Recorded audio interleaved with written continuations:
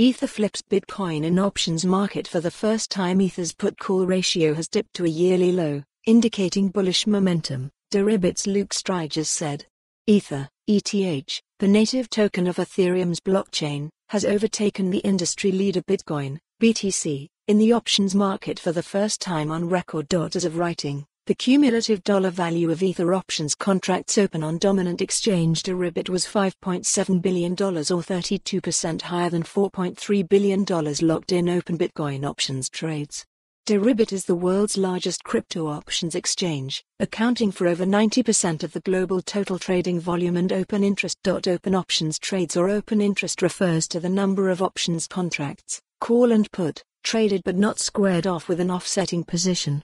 The notional open interest is calculated by multiplying the number of contracts open with the going spot market price of the underlying asset. Ether's historic first lead over Bitcoin in the options market comes as traders pile into ETH calls or bullish bets in the hope that Ethereum's impending merge would cause a 90% reduction in ETH issuance and bring a store of value appeal to the cryptocurrency.